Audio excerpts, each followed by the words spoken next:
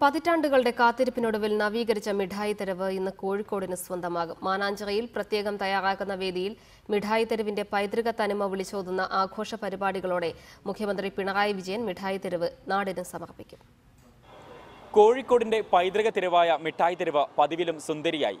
ഇന്ന് വൈകിട്ട് 7 മണിയോടുകൂടി മുഖ്യമന്ത്രി പിണറായി വിജയൻ നവീകരിച്ച മിഠായി തെരുവ് ജനങ്ങൾക്ക് സമർപ്പിക്കും.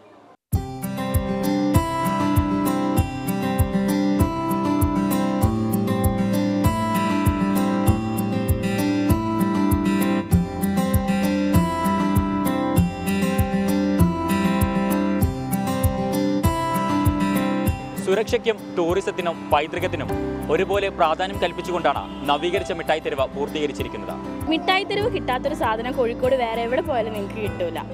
അതാണ് മിഠായി തെരുവിൻ്റെ പ്രത്യേകത. എന്തിനും ഏതിനും മിഠായി തെരുവാണ് നമുക്ക്.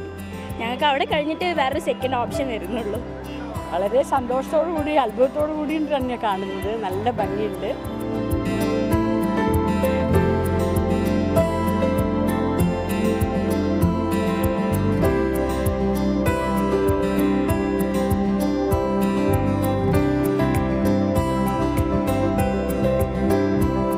വാഹന നിയന്ത്രണവുമായി ബന്ധപ്പെട്ട ചില വിവാദങ്ങൾ ഇടയ്ക്ക് പൊട്ടിപ്പുറപ്പെട്ടെങ്കിലും ജനവികാരത്തിന് മുന്നിൽ അതും കെട്ടടങ്ങുകയാണ്. Cameraman Vineesh ഒളവണയ്ക്കൊപ്പം Shahad Rahman, reporter, Kozhikode.